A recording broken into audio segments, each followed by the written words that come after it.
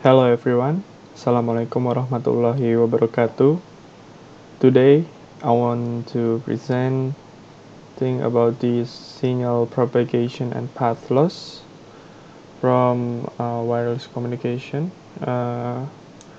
We will go to the path loss itself. So what is the definition of path loss? So path loss is a ratio of received power to the transmitted power for a given propagation path and is a function of propagation distance. So what is the signal propagation characteristic? So the path loss itself is the power fall off relative to distance, and for shadowing, it means that the random fluctuation due to the obstruction like a building and etc. And the next is flat and frequency selective fading. This is caused by the multipath. Okay, so we're going to the next section about the transmitted and received signal. Here it is divided by three sections. The first is transmitted signal, which we have here. The function of St is equal to Re in bracket Ut E port by G in bracket 2 P VCT is equal to SIT cos 2 PFCT minus SQT sin 2 PVCT, where Vc is the carrier frequency and the Ut is the equivalent low pass signal of St with bandwidth Bu and power Bu, and also for in-phase component is defined by SIT is equal to Re Ut, and quadrature component SQT is equal to Im Ut. The phase of Ut includes any carrier phase offset. And then the next we have received signal, which is defined by the function Rt is equal to Re Vt E port by G in bracket 2p VCT. Vt is equal to Ut dot Ct, for Ct is the equivalent low pass channel impulse response for HD. And the next is Doppler frequency shift, which this is defined as FD that was equal to V per lambda cos t. This may also be introduced in the received signal. We will ignore for now as it has little impact on path loss, but it has big impact on fading. Okay, next section we have free space path loss model. This is typically used for unobstructed loss signal path. We know that the received signal is this RT function, and the equation is like this, and the received signal power is like this. PR equal to this. So power falls off proportional to 1 per d port by 2, and lambda port by 2 is equal to 1 per Fc port by 2. This depends on the inverse of the square of the carrier frequency is due to the effective aperture of the receiver. And also, power falls off proportional to the to net antenna gain which is GT and GR. This combines the transmit and receive antenna gain GT and GR respectively. This model not accurate for general environment. Okay, we go to the next section. We have two-ray model. So here one LOS path, one reflected path, or also called by one reflected path, and then at small distance power falls off proportional to the d port by 2, or free space loss on both paths.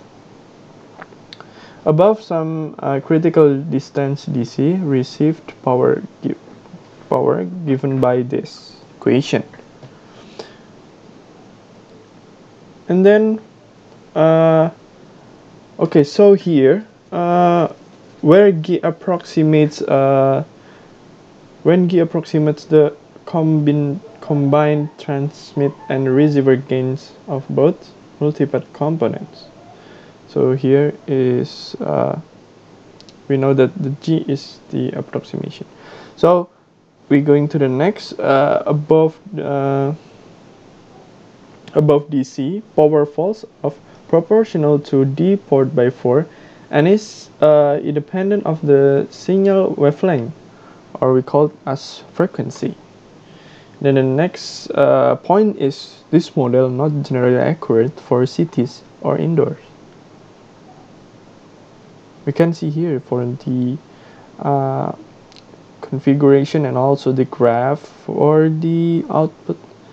You can see here, this is the TA and polarization, and then we can see how effective is for this model. And then we go to the generalized ray tracing. It is represent wavefronts as simple particles, which means that it is geometry versus Maxwell differential equations. It can incorporate all signal components, including reflection, scattering, and also diffraction. Reflected rays have power fall off proportional to d port by 2 by free space path loss model. Scattered and refracted rays have power fall off that depends on exact distance of scattering of or refractive object from transmitter and receiver. And then if objects are more than a few wavelengths from receiver, typically neglect scattering and refraction. Most computer packages for channel simulation in indoor or also outdoor environments use general ray tracing for path loss. But this model requires detailed site information. So we can see here this the figure of the generalized tracing. Okay, we go into the next. We have single slope path loss exponent model. We have here the figure of the between distance and path loss power. We can see the plot of the diagram. Here's the parameter of each color. So we have for example, we have purple here, so it means that the beta is equal to 1/3, and for the alpha is equal to 3. And we can see here this exponential going to the down from 0 to the from 0 to 1000 here, like this. But if we look into the blue one, which it has bigger beta, but it has smaller alpha, so the graph will be reflectively reflectively with the purple one. So we can conclude that capturement characteristic of ray tracing using single slope path loss exponential model, PR equal to PTK H PTK I mean yeah, PTK dr per d port by gamma, where k is a constant factor. It is a constant factor PR dr per pt, where dr is a reference distance and the gamma is the path loss exponent. So the path loss exponent is a function of carrier frequency, environment abstraction, etc. Typically ranges from 2 to 8. It is around 1 GHz. Model captures main characteristic of ray tracing, good for high-level analysis. Then we have millimeter wave propagation model. So it is it consists of carrier frequency in the between 60 and 100 GHz range. All commercial systems today fit in a fraction of this band, and it is lightly or not regulated. Millimeter wave propagation models are still maturing. There are extensive measurement, but few analytical models. Path loss proportional to lambda divided by 2, very high at these frequencies, can be compensated by massive MIMO. And then for the addition, we have measurement indicate heavy oxygen absorption from the atmosphere and heavy attenuation at 60 GHz, and also at 120 GHz and also 180 GHz. This is because of the chemical structure of oxygen. Measurement also indicate that attenuation due to shadowing from objects more severe at these frequencies, and the shadowing can also cause scattering of directed beams. Then bottom line, wave communication will either be short range or require large antenna arrays to get larger range, leading to the dynamic duo of wave massive MIMO. Then we're going to the next. We have measurement based propagation model. So we have this figure. This is the example comparison between measurement and propagation models for an outdoor pedestrian route. This is only example. The connection between the path loss and the measurement points. And this is, we have the this variable. We have measurement, TBE and SA, and also we have this urban and suburban, and also SUI urban. Okay, so irregular terrain like cities or buildings doesn't lend itself to simple analytical path loss model.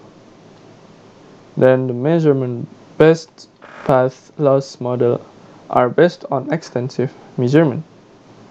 And then a number of measurement based path loss models have been developed over the years.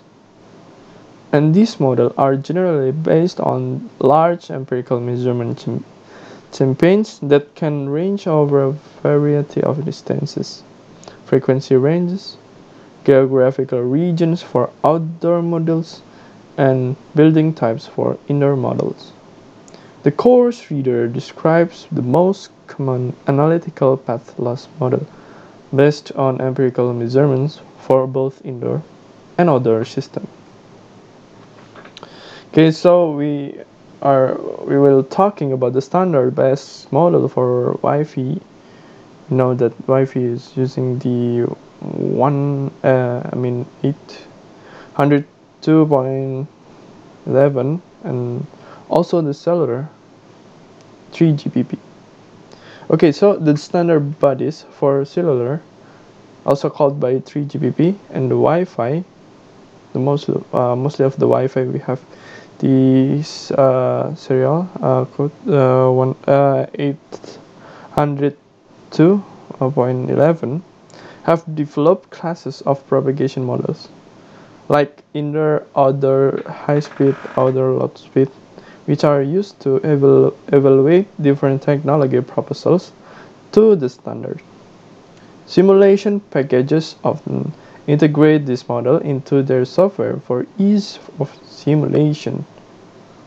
The reader describes cellular 3GPP and 5G channel models as well as Wi-Fi 802.11n and also as SE models. New models for future cellular and Wi-Fi system are under development. Okay, we go to the last section of this presentation, conclusion. Okay, so we have the main points that the Patlos model simplify Maxwell equation. The model vary in complexity and also accuracy. Power fall of with distance is proportional to d powered by 2 in free space model, d powered by 4 in two path model. General ray tracing requires detailed site-specific information, typically generated with computer package. Main characteristic of ray tracing models captured in simplified Patlos model. Millimeter wave, a promising frequency band. Propagation not well understood and likely needs massive MIMO for reasonable range. Empirical models, widely used to study cellular and Wi-Fi performance via simulation. The 802.11 Wi-Fi and 3GPP cellular models are not very accurate and aren't easy to analyze, mainly used for comparison of the standard proposals. Okay, thank you very much for your attention. Wassalamualaikum warahmatullahi wabarakatuh.